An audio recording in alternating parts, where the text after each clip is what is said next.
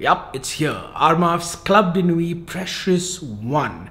I've tested it for 2 whole weeks. Is it worth your hard-earned money? Should you buy it if you have another Club de Nuit Intense Man? How does it perform? What does it smell like? All that and more in today's video.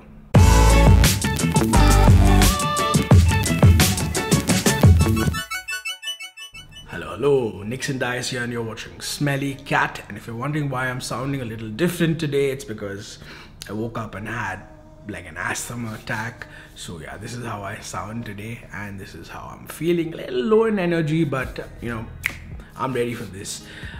Yes, I have asthma and yes, I love fragrances. We exist. If this video is a little slow for you, then feel free to change the speed of the video on YouTube to match your pace. Also, if you haven't done it yet, do consider subscribing to the channel because we are just a sneeze away from 50,000 subscribers. So if you do that, it would mean the world to me. Alright, this is a new release, brand new release from Armaf. Saw it online, had to get it, and I mean, I'm not gonna lie, the Club de Nuit series is arguably Armaf's most famous series. So pause this video, go down in the comments section and tell me what is your favorite Club de Nuit. Not Club de Nuit Intense Man, I'm talking about any Club de Nuit, the entire series, even the key series, you know. Go down to the comments, pause this video and tell me your favorite Club de Nuit ever out of all the Club de Nuit releases. And when you come back, I'll tell you why this one is my favorite Club de Nuit release ever. Okay, let's start off with the presentation, and if you're not interested in it, skip the next couple of minutes because I'm going to show you the presentation of this fragrance. But if you are, then stick around. This is the box that it first comes in. This is the outside box. You have a very sharp, very sharp Armaf metallic logo over here, the name of the fragrance, and the concentration. So Precious 1, I'm very bad with the French pronunciation of this, so I'm just going to call it Precious 1, part of the Club de Nuit series, and this is an extract. If you notice, it's got enough confirmation that this is part of the Club de Nuit series. So there's Club de Nuit written all over this box. So how do you get into the box? You actually have this little pull tab over here, which comes when you buy the box new, and it says, there's a little sticker on it that will say pull to open. So you just pull, it tears, you open, and then this bit opens, and then there's no Club de Nuit written inside as well. Once you're in, you get this nice rubberized, this feels so smooth and soft and just has this amazing soft touch feel. I know it might seem creepy the way I'm touching it now, but yes, this comes with this, again, Club de Nuit written inside, comes with this, I don't know how to explain it. The best way to explain it is this soft rubberized feel, and it has these little hooks on the side to hold it in place. Once you put that aside, you get this beautiful matte finished heavy box inside. So this is the actual box of the fragrance.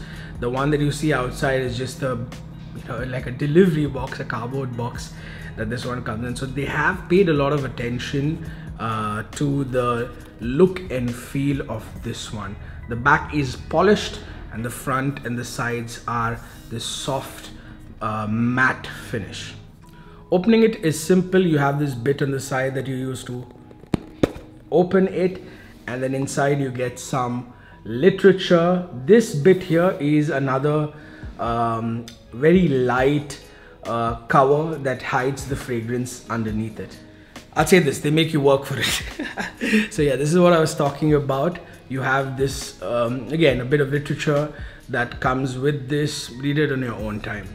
Now, some may like it, some may feel that it's a little too excessive, but again, you can't deny the fact that it does feel and look good.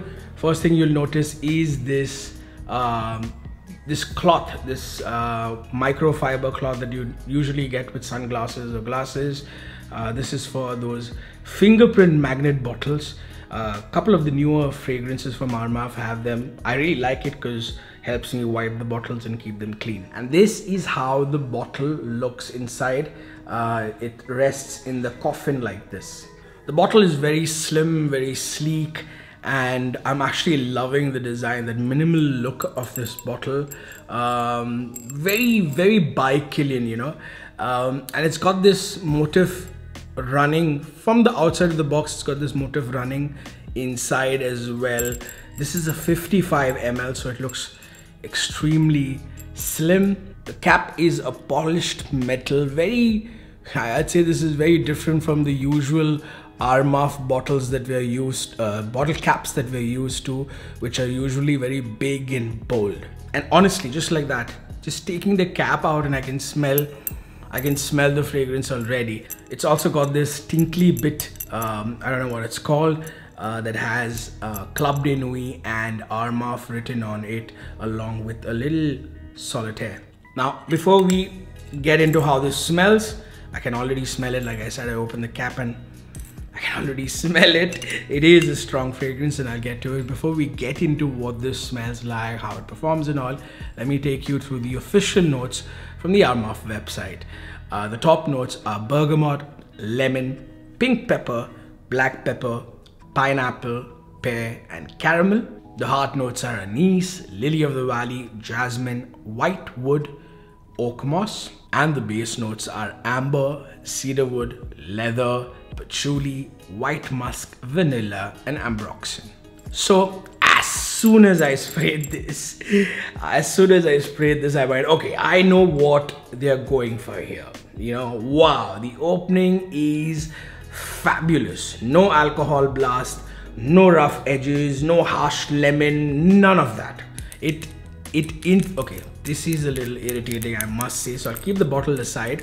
It instantly reminded me of a couple of fragrances. Absolu, Aventus, Frederic Mal's Music for a While, Gisada's Ambassador Intense. In the opening, you get that bergamot and pineapple the most, with a bit of softened sweetness, which I'll come to a little later. There is a hint of something green, but not as much as like a Hachewat, but just enough to add to that freshness. In a few minutes, you get that burnt caramel feel, because when I saw that caramel in the opening notes, actually in the top notes, sorry, I wasn't I thought, okay, they just put it there just for the sake of it, but no, it has this, like that soft sweetness I was talking about. There's this burnt caramel feel, which a lot of Middle Eastern fragrances use a lot. So it's got that little Middle Eastern hint with that burnt caramel. So there's a phase where it smells like a minty caramel, like cool and sweet at the same time. There's maybe some lavender thrown in there as well to add to that freshness and give it that men's cologne like feel. But again, very delicately balanced and never overdone. Sorry. And finely tuned with that sweetness, you know. So it doesn't feel too aromatic at any point. Aromatic, but not too aromatic. All the jokes will get the joke. Now, if you enjoy Hachewat like oak moss, you'll get some of that in the mids of this one as well. And by white wood, I'm guessing that they mean birch, because honestly, that's what my nose detects in this one as well, especially in the mids phase. Pineapple, again, noticeable in some whiffs, not in the others, but mostly towards the start of the fragrance. Another thing is, at no point does this get overly spicy, you know, and that's a good thing, because that would completely ruin this fragrance. In the later dry down, there is more warmth, there is more woodiness, and there's an airy caramel, patchouli, vanilla too, which you will notice in the air mostly, more than on your skin. Okay, let me tell you something embarrassing, but promise to keep it to yourself. In the last 4 or 5 months, I have worn Absolu Aventus around 8 or 9 times. Every time I take a flight out of Dubai, I go to Dubai duty free, walk straight to the Creed wall, and I end up spraying it on myself, almost buying it, but then the price stops me. Will I buy it now? No, Absolutely not. In fact, I had a flight just a couple of days back, and I said, let's go do it again. Let me get a nice shot for this video. And I think they're on to me, because when I went there, they got rid of Absolu, Aventus. All the other creeds were there, but I think they kept an eye on me, and they realized that I come there every few weeks, spray myself, douse myself in Absolu, Aventus, and then don't end up buying.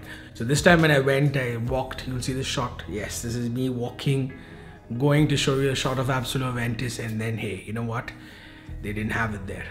This I have worn for 2 weeks straight, and the performance keeps getting better and better with this one. This has given me 12 plus hours in the last couple of times of wearing this. Projection is also heavy. It's a diffusive fragrance. People around you will notice you. It leaves an amazing scent behind, a scent trail behind. It's got this enveloping quality to it, especially when you have it on your clothes. I'm just delighted the way it has performed, and it's only getting better. And I completely understand if you think, why a 55 ml at this price and not a 105 ml, because it is slightly on the pricier side. But then I understand why it is that way as well, because it is quite potent. 5 to 6 sprays are more than enough, okay? And 5 to 6 is also a lot, I think. 5 to 6 sprays of this are more than enough to get you through the entire day. In conclusion, if you want to scratch that Absolu itch, this will absolutely do it. Definitely do it. It does smell expensive. It transitions beautifully. It performs well. And for me, quite honestly, coming back to what I had said earlier, this is the best Club de Nuit you can buy at the moment. So if the silver sprayer, the old Club de Nuit Intense Man EDT came back, that beast pre-2017 came back, that would be my first buy.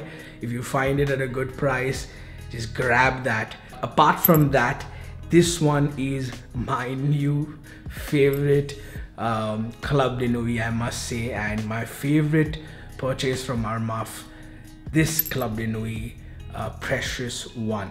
Alright, hope I've answered all your questions on this fragrance. If you have any, do ask me in the comments, and until next time, keep smelling amazing. Hey, you stuck to the end. YouTube thinks that you love this video, so click and continue watching if you haven't yet.